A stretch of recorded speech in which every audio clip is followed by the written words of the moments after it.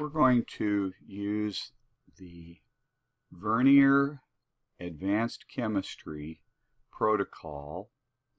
This is 16A in that book. Once you've done that conductivity titration, this will give you an idea of how to analyze it and how to think about what's happening on the ionic level. And we're going to assume here, although you can do it any way you want, that 5 drops of maybe 1 molar hydrochloric acid are added to a volume of distilled water with a conductivity probe inside the water, and that sodium hydroxide is drop by drop added, the sodium hydroxide being the same molarity. 1 drop of NaOH will neutralize 1 drop of HCl. And we measure the conductivity as a function of the number of drops of NaOH. We're going to do a kind of a mathematical titration here that will parallel what you may have done in the lab. This is the type of curve that we typically get when we do such a titration.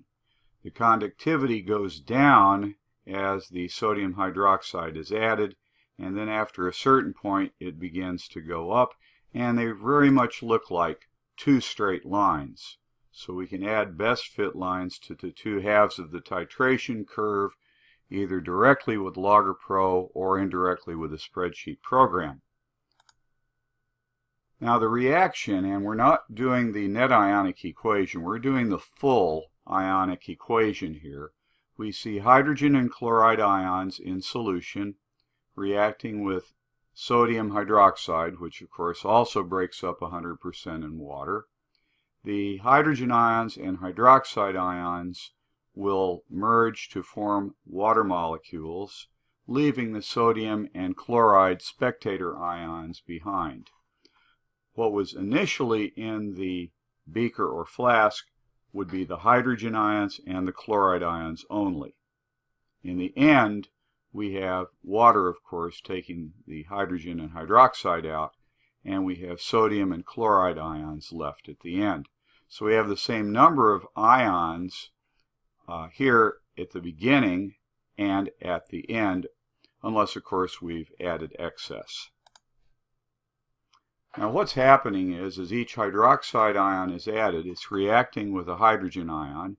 Coulombic attraction brings them together rapidly to form water.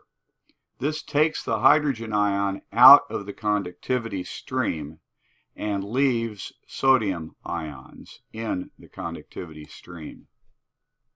And you can see the merging of the hydrogen and hydroxide ions in this slide.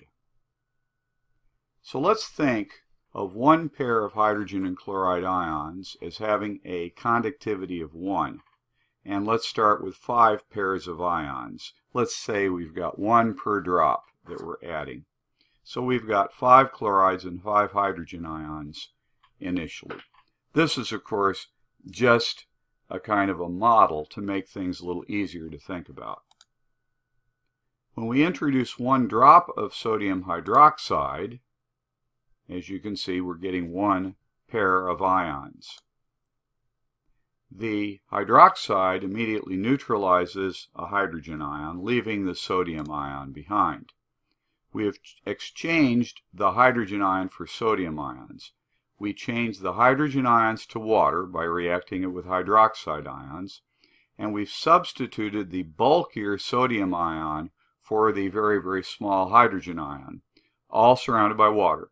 You can look up the difference in molar mass between the 2 ions and see. The big sodium ion will move more slowly than the tiny hydrogen ion did. Therefore, the conductivity drops. The process continues drop by drop until, by adding 5 sodium hydroxide drops, we neutralize all the hydrogen ions and turn it into water. Now we've got, of course, sodium ions in place. The next drop of sodium hydroxide has no more hydrogen ions to react with, so it introduces 2 new ions, the sodium and the hydroxide ions that are not neutralized, and we would expect, and we see, that the conductivity rises dramatically after the equivalence point. The equivalence point was that point at which all the hydrogen ions have been neutralized by sodium hydroxide and there is no excess sodium hydroxide. By adding another drop of sodium hydroxide, we have excess sodium hydroxide ions in the solution.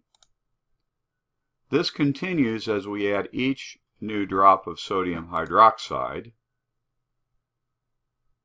and the conductivity then goes up with each drop, giving us this conductivity curve. As you see, as we neutralized the hydrogen ions, the conductivity dropped because we were replacing hydrogen ions with the big sodium ions. And then after we neutralized all of the hydrogen ions, the sodium hydroxide was in excess, and so the conductivity went up quite linearly. The equivalence point is the volume of sodium hydroxide that exactly neutralizes the acid, and that is the low point on the curve, which here is not going to correspond with any particular drop added, but is between 4 and 5 drops of the added sodium hydroxide. We know that if we have two lines like this, and we have the equation of the two lines, we can algebraically solve for the volume here at this low point, at this intersection point. We're not going to do that in this slide series. We'll do that at another slide series. But you can see what's happening now on the ionic level as we're neutralizing the hydrochloric acid with sodium hydroxide.